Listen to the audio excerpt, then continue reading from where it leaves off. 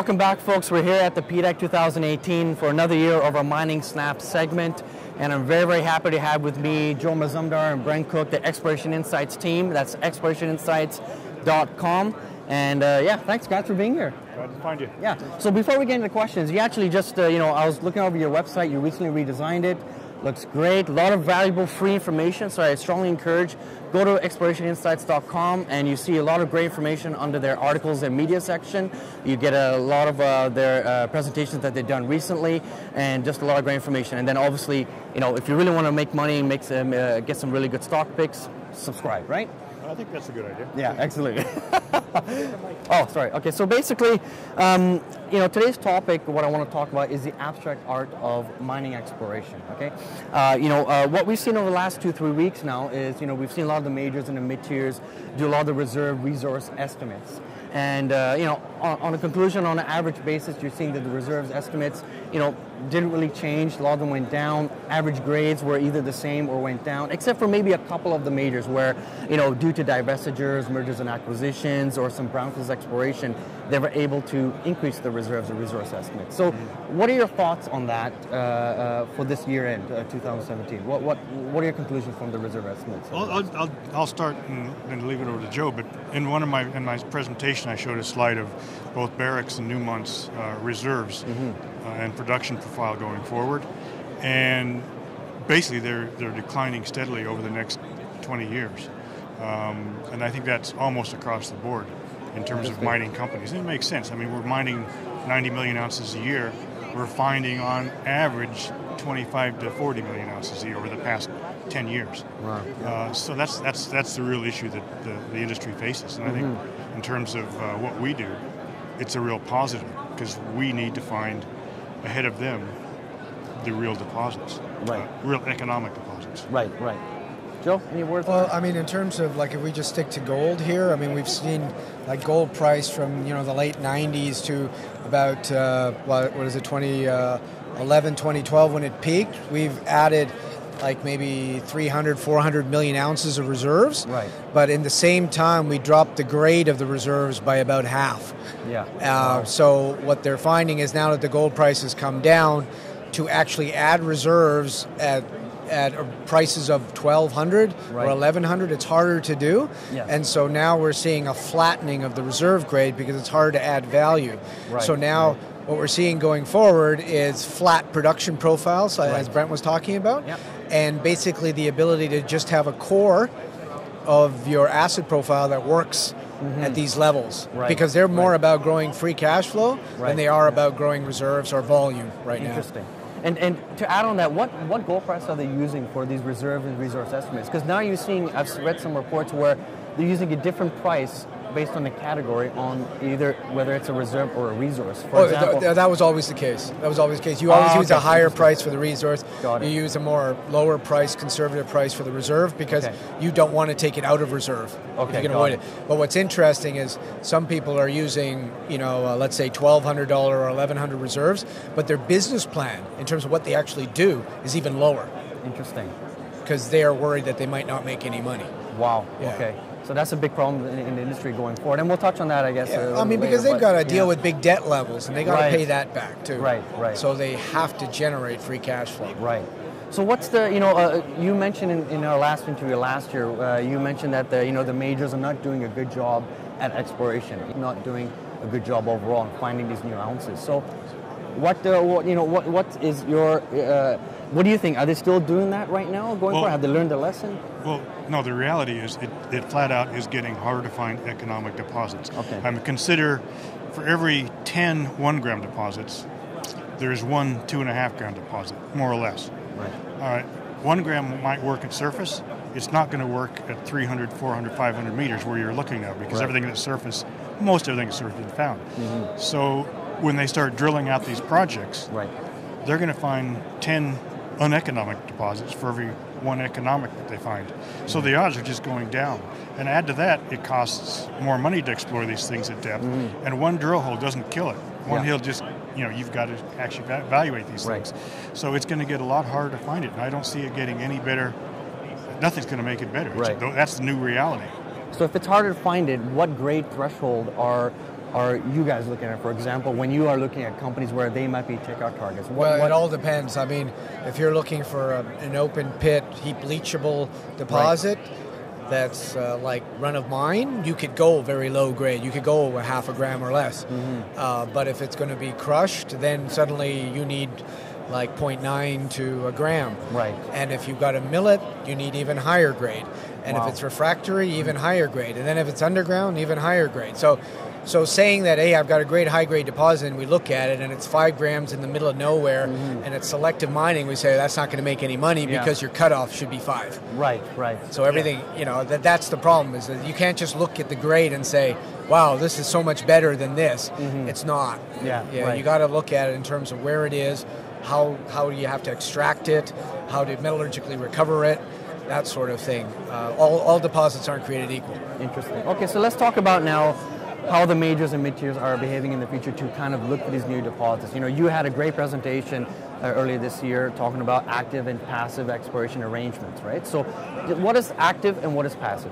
So what we've been seeing, and is as opposed to exploration, some people are using their exploration budgets to actually invest in juniors as a proxy for their own lack of grassroots. Right. So some of these guys are what I was calling passive, because they would put a 9.9% placement in somebody, and they might do 5 or 10 companies, but they're not really active technically, and they're not really like looking at the project as intently.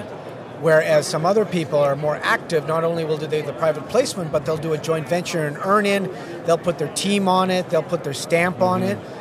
And I guess a really good example for me is what happened with ATAC Resources when Agnico put their private placement in several years ago, and that was just a passive investment. It bumped the stock originally, but really didn't do anything in terms of technical endorsement of the asset. Because what they were looking for is Carlin type, big district scale stuff in the Yukon. But when Barrick came in, who actually mined Carlin type in the Carlin Belt, for them to come in, put a technical stamp of approval on the project, that's helped ATAC a lot. Interesting. So what makes a perfect passive or active exploration arrangement? I'll throw it to either of you. One where... Well, what are some of the key factors that make it, okay. We're looking for the partner to buy out the junior at a real high stock price. That I would call a success. Okay, right. That's what we're after. That's the engine. But to get that, to be there, to get that to happen, you actually have to have a legitimate economic deposit. Right. And that's key. And I think you mentioned this touchy today at your presentation, that all these companies are chasing all these projects, these potential new discoveries and deposits, but a lot of them are just not going to be economic. It's just not possible, I think. Right? My experience has been that the majority of companies, even if they're successful in what they've got going on, their success isn't meaningful enough for the risk we're taking in buying these things. Right. Yeah. This is go big or go home sort of thing. Right.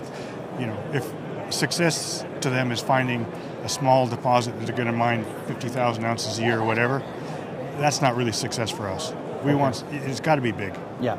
Okay. And what's the proportion of passive and active exploration arrangements going forward? What have you kind of recognized this visually? Just look at the market. Well, the thing is that the passive tends to be, like, if you measure it by dollar amounts, the passive investment is less. But in terms of frequency, there's more passive than active. Okay. But most of the guys that are spending the most money, the big money is in the active. Okay. Those are commitments of $50 million or more over a long term, like 10 years. Right. Staged, granted. Right. And I would say, in terms of the junior perspective that we look at, you want staged, you want deliverables, you want some cash payments, you want the ability to dilute these guys down if they're not interested in the projects, to be able to give it to somebody else. So from a junior perspective, as Brent was saying, if you got a good product, your ability to arrange a really good joint venture and earn-in is much higher than if you've got a so-so product. Yeah. And the last question to touch on this topic of brownfields and greenfields exploration, where have you seen the mid-tiers and majors putting a lot of their proportion of their budgets over the last few years and going forward? Has it changed where they're now getting a little bit more, putting more risk money on the table to expand their budgets on the exploration side with greenfields, or? So I've done some graphics on the proportion of exploration spent versus the sales revenue. And like if you take Barrick, for example, like in the early years, there was up to 8% of their sales revenue spent on exploration. That's been declining, and now really G&A is almost the equivalent of exploration. Wow. It's between 2 to 4%.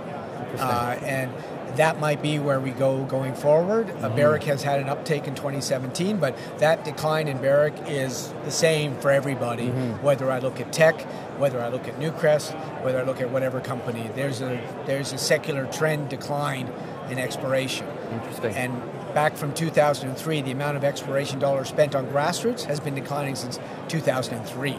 Wow. So if you talk about, we had a down market in 2014, or what, the down market for grassroots exploration started a long time ago. Yeah, interesting. Okay, so let's go ahead. That brings us full circle back to where you started. Why we're finding less deposits now than we used to, and why it's so much more difficult. And that's the other issue, is that the majors have not been putting money into grassroots exploration by and large. Right. And now they need to. Right, but it leaves a lot of opportunity for you guys to look for those companies that are the targets, right? I mean, and I would just add that that's what makes us a bit more commodity agnostic. Okay, right, yes. So quality in any commodity. Right. Macro scale, and how that affects your level of investments. You've seen that, with the U.S. dollar has been strong the last few years, but it's been trending lower. U.S. equity markets still performed very, very strongly until, the last few weeks, actually, and most recently with Trump's import tariffs on steel and aluminium. What are your thoughts in terms of, that? How does that affect your level of investment and the policies going forward there? That ignorant I think is going to be positive for gold. I think what we're seeing here is as gold's holding up pretty well, right? Yeah. And I think it's because there's, it's correlated with the U.S. dollar. Yeah. And as this Mueller investigation goes on, the Russian ties and connections and the financing of this private, his family, if you will, I think those things are going to roll on. And you add to that the trade wars it's got going and all the other, incomprehensible things that are going on in the U.S., that to me is going to be negative on the dollar, despite possible interest rate rises. Right, yeah. So that's what I see coming, is a stable to even improving gold price based on that as the world starts to back away from the U.S. dollar into other areas. Perfect. Wow. Interesting. Okay, well then, are there any last thoughts from both of you on the market overall and what you guys are looking to accomplish here at the PDAC? I think we're reasonably positive. Okay, great. Is that right? Well, in terms of our thesis, we're absolutely positive. Yeah. Excellent. Okay, well, thanks a lot, Joe and Brent. I really appreciate it. If you want to find out more information, go to explorationinsights.com. Again, they just redesigned their website, very easy to navigate. They have a lot of great, valuable information, and subscribe to the newsletter, and I'm sure you do very, very well. Thanks a lot, guys. Thanks. Thank you very much. Cheers.